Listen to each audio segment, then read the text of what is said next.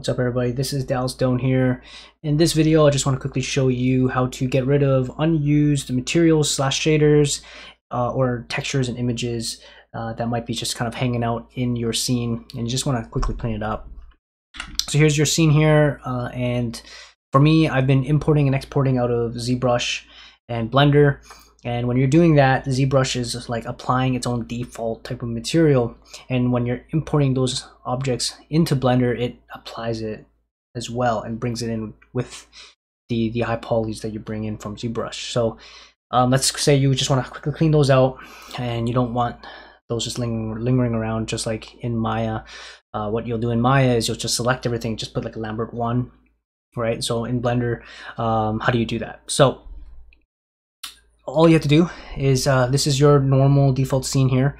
Just click on this little button here, and then you want to go to Blender File, and in here you can see like literally everything that's kind of built into the Blender file. And so if you want to get rid of like an image that you might have on here, sometimes you might accidentally have made multiple checkered, like UV checkered textures, and it's starting to get messy. You can just click on one of them, just right click and just go delete, and that will just get rid of it. Okay, for me, these are my reference images, so I'm going to keep them.